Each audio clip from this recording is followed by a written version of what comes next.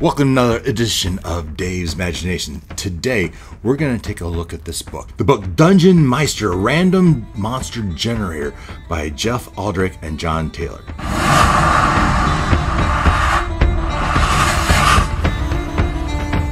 You and your companions have delved deep into the catacombs under the ruins of a castle. The room before you includes a dungeon cell, but in front of the cell is a wizard's pedestal. Atop of the pedestal rests a closed ancient book, its cover worn and mysterious. Behind the cell's sturdy bars lies a large, dank dungeon cell. The air is damp and cold, with a faint smell of mildew. On the floor of the cell, runes etched in a circular pattern glow faintly, casting an eerie purple light across the chamber. At the center of the runes, embedded in the floor, is a 6-inch medallion. This is a scene for an adventure I'm writing. In this scene, the adventurers come upon a summoning chamber. The explorers are collecting magical medallions.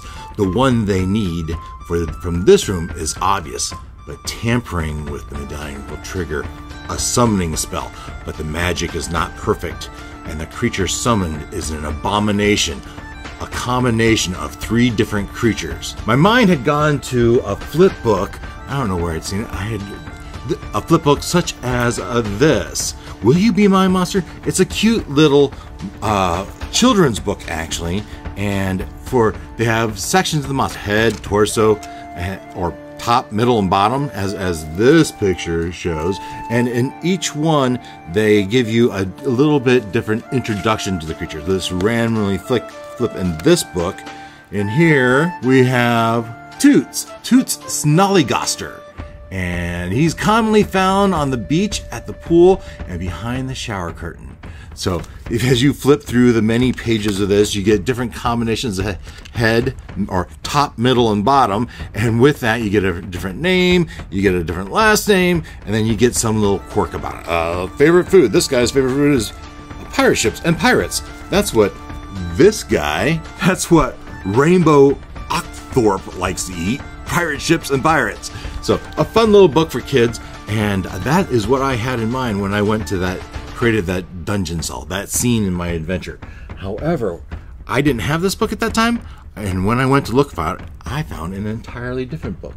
And a book dedicated to Dungeons and Dragons. I found the Düngeonmeister's Random Monster Generator. Let's take a closer look. Looking at this book a little bit closely, it's a nice firm spine on a nice hardback cover. It says create 120,000 unique monsters for your 5e campaign. And sure, I can see that. There's actually 50 pages divided in 3, and you combine all that. Sure, you come up to 120. I'll believe them. A mix and match book for your RPG flip book. Yep, Jeff Aldrich, John Taylor, and illustrated by Sara Richard. Nice spinal, and in this book it has a nice spinal, and it's necessary for all the pages you could potentially change. It has its standard OGL open gaming license and copyright notices. They get into it has a part 1 for introduction, and then how to create a monster, and how to determine the challenge rating, and then random creation table. So you don't just have to use the flip table. They have a table you can roll on, and then it gets into the monster generation. A quick note on the authors. This Jeff Aldrich, John Taylor, they are from a podcast called System Mastery Podcast. And one of the things is that it talks about Chimera Labs. And in Chimera Labs, they're responsible for all of, or most of, the monsters created. They have this cute saying that when you use Chimera Labs, you're not part of the problem, you are the whole problem. And so that's a pretty cool statement by the Chimera Labs. On this page, it gives an introduction, and this is kind of cool.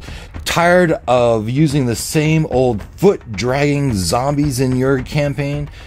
Sick of the stereotypical war-raging orcs making yet another dungeon appearance?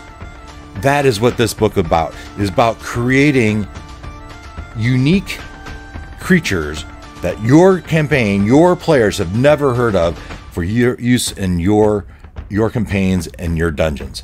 So that's what this book is about, and then we can move on. Part 1, and they start to go through how to create a monster. And in this book, you'll have 3 parts. You have the top, the head, the torso, and then the legs. For each of those parts of the monster, they control different aspects of the monster. So the head controls the intelligence, wisdom, and it gives some abilities. It also gives the senses and skills. The torso controls the constitution, strength, armor class. It does also have some abilities, and it gives some of the attacks.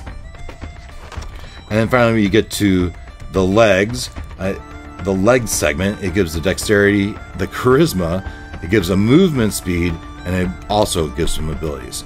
Now, each of the sections, they give hit points. So this gives some randomness to the hit points. And you just add these 3 up, and that gives you the hit points for the creature. As for the challenge rating, they said they targeted level or CR 3. So sometimes it might be 2, sometimes it might lean more to 4, but the sweet spot was right at challenge rating 3. So then we get into the random creation tables. Here they give a table and such that you can roll. They have a D100, but there's 2 for each number, so it's really 50 different creatures, head, torso, legs. You'd roll on that, and you could get your random creature created that way. I have the book open to its namesake, the one they use on the cover, I believe. And here we can look at the creature created. This is a Dragcerant. It's the head of a dragon, it's the torso of a sorcerer, and the legs of a treant.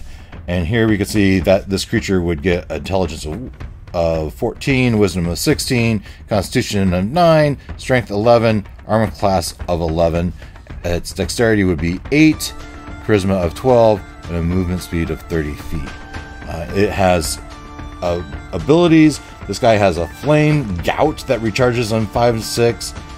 Down here it has ability of elemental chaos. Whenever this creature hits with an attack, you roll a d6, and the damage becomes the type rolled and deals an additional 1d6 damage.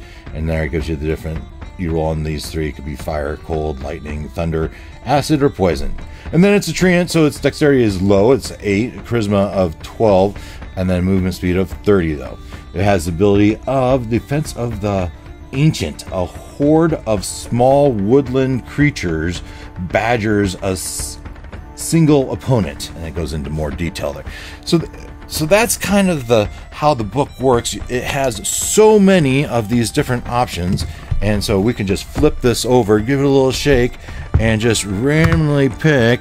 All right, so now we have a Dracardit Aneta. Whatever the heck that is. And so that is how you create different monsters. You just simply, obviously ahead of a Dracula. I'm not even sure what these other 2 parts are, but it gives you the stats, you add them up, that gives you the hit points, it has the special abilities, and you can pull this right into your game just as you do it to have some bizarre creature.